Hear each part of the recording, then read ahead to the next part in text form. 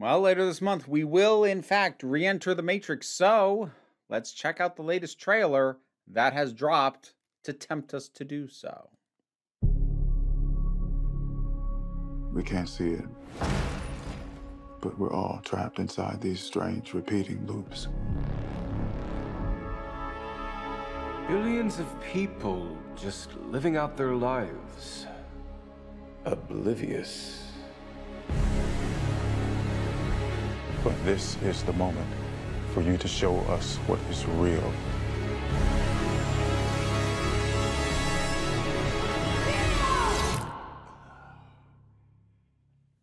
Huh.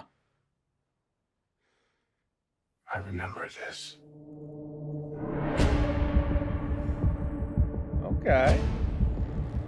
So deja vu. And yet it's obviously all wrong. Maybe this isn't the story we think it is. They taught you good. Made you believe their world was all you deserved. But some part of you knew that was a lie. Some part of you remembered what was real. It's so easy to forget how much noise the Matrix pumps into your head. Something else makes the same kind of noise. War.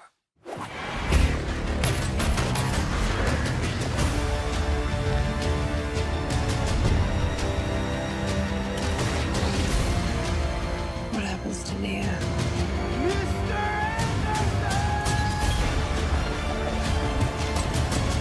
The most important choice in Neo's life.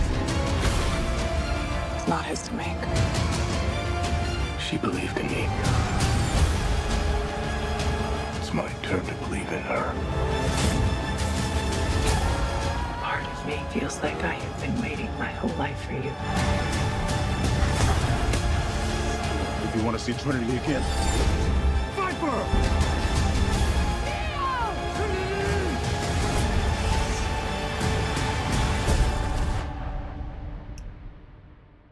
I saw this in a dream.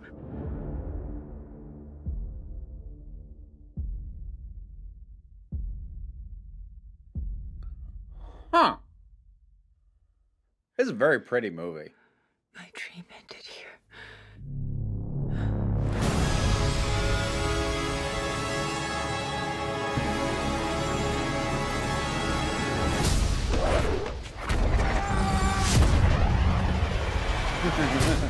I still know Kung Fu.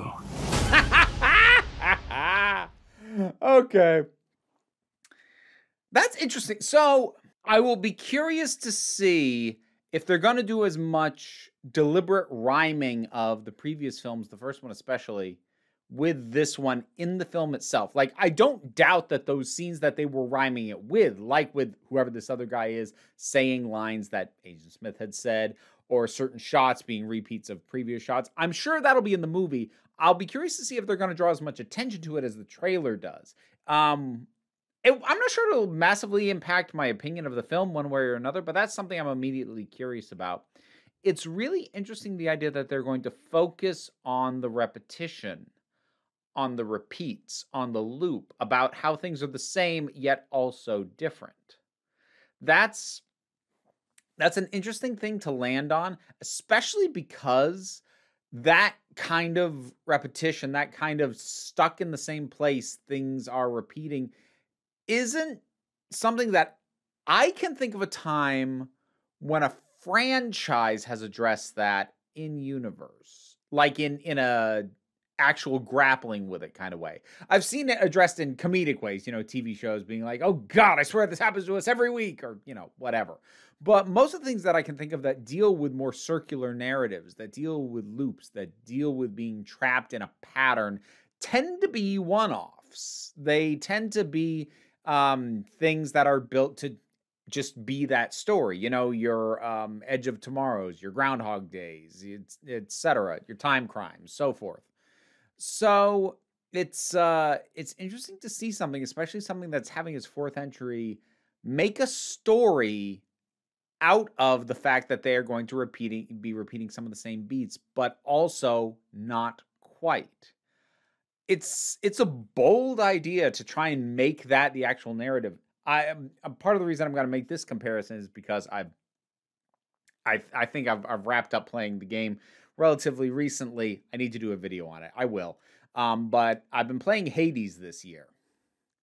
And part of what made Hades really cool was that for a roguelite where, you know, you die and have to go back to the beginning and start your run over, that's not just the way that the thing moves forward. That's the actual story. The plot of the game is you are dying and trying again. That's the actual narrative. And everybody knows that's what's happening to you, yourself included. So I feel like the Matrix trying to do this, yeah, no, we've definitely done this before, and then trying to comment on that, it gives me that vibe that Hades did. So it's a bold thing to try and do. It takes a lot of guts to have a story idea, realize something that's going to be complained about your starting premise, and then make the story out of what might be a complaint. You're repeating a bunch of the same beats. Okay, that's the plot now. You know, every time you die, you have to go back to the start of the game and we do the whole thing over. We know that's the narrative. You know, it takes guts to not only confront those sorts of ideas head on, but to make them the story. It looks good, which, like, Matrix film really should. And I like that there seems to be less showy emphasis, at least, on the kinds of things that the previous Matrix films did. You know, the sheer scope and scale of the action.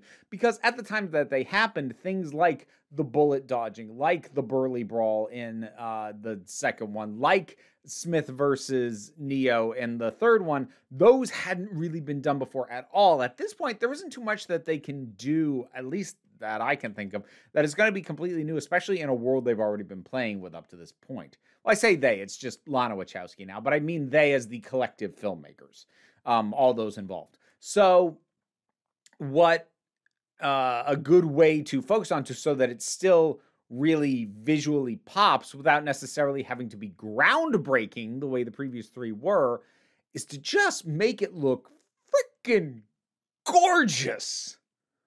Oh, those shots are pretty. Like, and that's an interesting way to go and an interesting way to contrast with what the previous movies were, because the previous films were very cool looking and the effects were very showy. They definitely stuck in your head, but I would argue that franchise, those films, weren't really shot in a way to be pretty. I mean, anything set inside the Matrix itself was shot to be slightly off-putting. So it didn't really go for pretty. That's an interesting new way to go, to give it a visual identity, distinct and yet rhymes with the other stuff, because it's going to have an intense visual flair, just not the same one the previous ones had. I'm really curious. I hesitate to say I'm super excited because I saw the first two sequels in the theater to diminishing returns every time. I do think both of those are overhated, for the record, but they are some deeply flawed films. But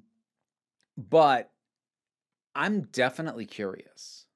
Like, especially at this point, knowing how much Lana Wachowski, well, both of them really, but Lana's the one here. Lana Wachowski has evolved as a filmmaker. I'll be really curious to see how the sensibilities of something like Sense8, like Cloud Atlas, heck, even like Jupiter Ascending, is going to inform the way that this is presented. And I like that it's not trying to just look like the previous films. That's a good call. Matrix Resurrection. What'd you think about that trailer? Whatever your thoughts are, drop something down in the comments. Let's talk about it. Got a Patreon. You want to support what I do? Help me pay for HBO Max, which is probably how I'm going to watch it. Like, I'd like to see it in the theater, but like, I don't... it's going to be really crowded for me to try and see it early, and it's going to drop right on HBO Max. So I'll probably just watch it that way. It's a convenience thing. But you know, if you're not able to support me that way, like, share, subscribe. They help me out, but don't sweat it too much about that either. Take a relaxed attitude around here, so just come on back next time you need a break. Hey, if you're sticking around through the credits, might as well hear some names read out. My Patreon helps support this, and in particular, I want to thank Raven McBain, Bookworm, MJ, Tracy Scrabbit, Vincent Paul Bartolucci, Kaylin Schwartz, Edalyn, Robin Moore, Ross Schultz, Shayla Gourlay. Want to hear me mispronounce your name? Check out the rewards on the Patreon.